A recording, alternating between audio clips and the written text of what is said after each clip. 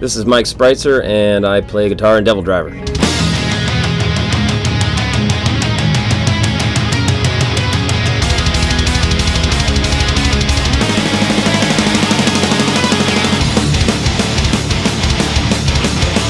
Not pissing off the monitor guy, because we don't take our own monitor guy out with us, and it's just nice to have some have your stage sound be the same every day, because we don't use in-ears, and all I have to do is ask the monitor guy to put kick drum in my wedge, and I'm pretty much set and ready to go. It makes things a lot easier.